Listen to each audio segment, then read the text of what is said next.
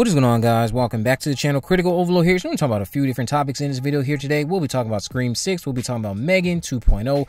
We'll be talking about a Friday the 13th reboot that apparently is in development, also from Sean Cunningham. And then we'll round out by talking about a new member that has joined the cast of the growing cast of A Quiet Place Day 1, which is set to come out in March of next year, 2024. Just to kick it off with Scream 6, we know we got the trailer for Scream 6 yesterday. This is mostly going to just be theorizing an idea about Kirby that I've seen online pop up a lot more often and frequently these days about this wig of hers being for a costume. So I've seen several posts discussing the possibility that Kirby Reed is in costume for a portion of this movie, and that would explain her wig. Now, given that we know a chunk of the movie will take place over Halloween night, presumably starting with its opening sequence, then that could explain why Kirby is wearing a wig if she's trying to be like Tiffany Valentine or the Bride of Chucky, which is the Bride of Chucky. Not that those are two different people. She's a horror fan after all, so that could be a fun way to explain the wig slightly if they went that route. I'll also like to point out that we know this outfit with the leather jacket isn't the only clothing we'll get to see Hayden rock, because we've seen her from behind the scenes images, so that adds to the idea that she's wearing the wig for a costume possibly. However, her hair doesn't seem like it's going to be changing throughout this movie. I think that the wig looks fine even if it's not for a costume. She looks great, and if she pulls it off to reveal it was part of a costume, then I guess that's a sigh of relief for some folks. But I just want to throw that out there to you guys. What do you think? Do you think she's wearing a costume to pay homage to Tiffany Valentine? Even still, could her look in general just be a homage to Tiffany Valentine? Do you think that's what it is? Let me know down in the comment section why or why not. I think that going off of what we see in the trailer compared to the initial image that everyone had to take out of context, she looks fine. She looks fine the way she is, and I think it's going to be something that really doesn't bother us, considering that she's not going to be the main focus of the upcoming movie. So I don't think we're going to have time to just sit around and constantly be distracted by her wig. And I've also seen people say it looks better than Casey Becker's, that of course being Drew Barrymore from the opening of the original Scream movie, and I would have to agree that it looks better. Just to jump into the next topic at hand, M3GAN 2.0. M3GAN 2.0 has been confirmed with a release date of January 2025. I'm not sure why the hell it's coming out that far, but something tells me it's a crossover that could be coming sooner rather than later.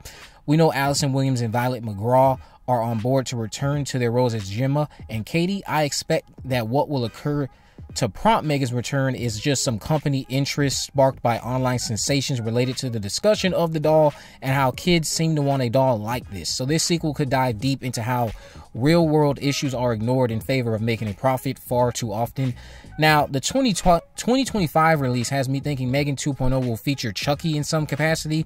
We know Chucky Season 3 and Season 4 both have a chance of happening in between us even getting this sequel, because we know Season 3 is coming this year. Season 4 could come next year. So who's to say that they don't try to throw in everyone's favorite good guy to take on the latest horror it girl? Who's to say they don't do that?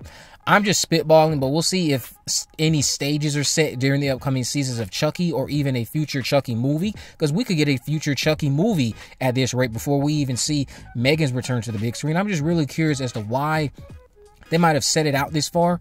However, if it's not written yet, I kind of understand why. But the interest that Universal has in the IP suggests to me that there might be some interest in trying to set up a crossover between these two sooner rather than later. A, to propel M3GAN to an even higher standard, to be the mainstay for killer dolls in the subgenre, while Chucky gets one final hurrah in a versus movie that he's never had before in his tenure as reigning defending champion of the killer doll subgenre, if you want to look at it in that capacity.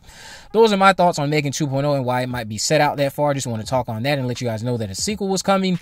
Next thing we need to talk about is Friday the 13th, because apparently Sean Cunningham isn't only working on a Peacock show titled Crystal Lake, but he has a reboot that could be on the way. Bloody Disgusting was able to uncover this scoop, learning that Sean Cunningham isn't only working to get his own Friday the 13th reboot off the ground, but he's also developing a reboot of a horror movie he produced back in 1985, which is House. So in addition, Cunningham is producing an original film titled The Night Driver, working alongside writer Jeff Locklear and director Jeremy Wise on the various upcoming projects. Now, see, here's the thing. Jeff Locklear explained how this project could end up working. He says, Sean hired me to do a rewrite of The Night Driver, and after working closely with director Jeremy Wise and him on that, we naturally got to talking about Friday the 13th and House. Jeremy and I pitched our own dream reboot of Friday the 13th, with Sean's blessing to keep developing it with him. I do want to add that I've been misconstruing Sean for Brian Fuller. My mistake. So Locklear then went on to say, obviously the prequel TV series has reignited interest about a new film, so we're hoping the surrounding excitement will inspire both sides to come together and give us Jason on the big screen again for the first time in 14 years. But we also have a plan B for a sequel to the original we think fans will absolutely love and should avoid any legal entanglements. I can tell you this, I don't think fans are interested in seeing a sequel movie that does not have adult Jason in it. I understand that original movie is garnered as a fan favorite amongst fans of the series, but Mrs. Voorhees was not the consistent slasher. She's just someone who has garnered respect, and people respect what that original film was just existing for. What it is. That's what is respected. Most people of the fandom, I would argue, would want to see Jason. Now, general audiences won't care. Die-hard fans, though, they're going to be mad. They're going to be mad. I'm going to be open to it if this idea of yours can work. If they have an idea of a sequel to the original film without adult hockey mask Jason, I am a little intrigued to see how that would work. I'm also intrigued to see if, or what this other reboot idea is, if both parties, again, that being Sean and Victor, can come together and agree upon something that will allow Jason to come back to the big screen. So we'll get to see where this goes down in the coming future and what routes and what other updates we get. So just to round this out by talking about A Quiet Place Day 1. So Alex Wolff is the latest cast member who has joined A Quiet Place Day 1, the movie that is coming out in 2024 of March next year. He's joining Lupita Nyong'o and also, I believe, named Joseph Quinn, who was a breakout star from Netflix's hit series Stranger Things Season 4 this past summer. So Alex Wolff, it didn't mention who he'd be playing, not in this report anyway. It's coming from Deadline. So Alex Wolff, if many of you are familiar with him, many of you who might be more familiar with him from this, he is, yes, one half, I believe, of the Naked Brothers band.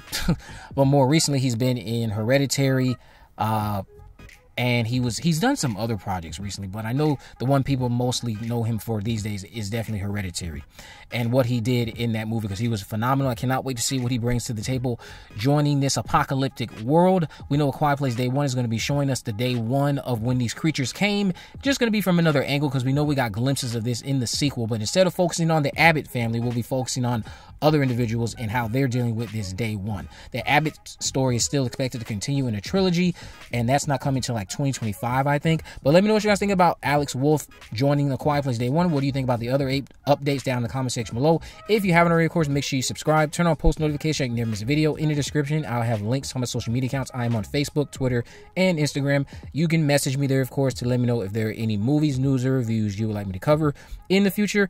And with all that in mind, guys, I will see you in the next video.